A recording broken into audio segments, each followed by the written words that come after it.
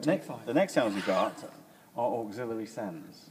Of course, it just says auxiliaries, but they're sends. And what that does is, it sends, that signal's come down here, it's got to this point, and it's a little mixing channel in its own right across there.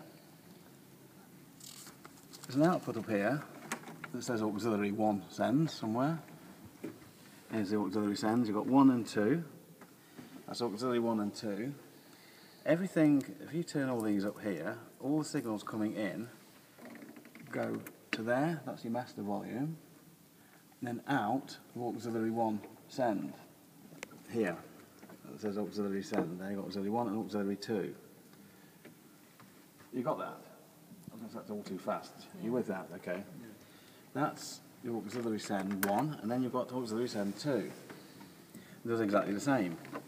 You can set a completely separate mix up and send it out to auxiliary 2. And this is what goes to your foldback on stage.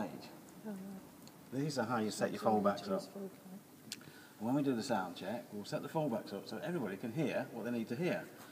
And the idea is that you ask, if you've only got 2 foldback circuits on this, which is enough for a setup like this, but you need to hear yourself usually, so we'll get some of that coming through for which forward speaker you're near to, and we get the mix up. You'll need to hear somebody else's performance so you can play along with them or sing to them so you know what's going on.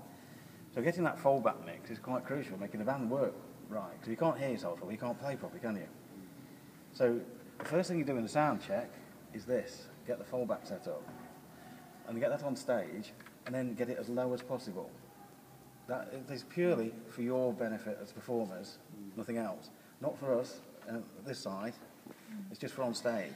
So we want to get that as low as possible, so that when we come to the front of house stuff, so come to the moment, we've got control of what's going on. Because if it's too loud up there, you can't do anything. Yeah. If that's blaring out from the foldback up there, there's nothing you can do on the desk. Yeah. People keep pointing, saying, yes, you can't do anything. So that's got to be set up first. That's the first thing you set up in your sound check, is the performer's foldback. What I've introduced in here is what we call talkback. So I'm using a spare channel, and from here you can talk to the foldback speakers.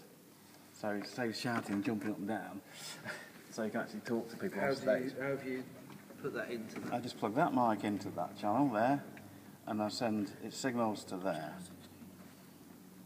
So 1, 2, that's talking through the foldback now. Yes, I see.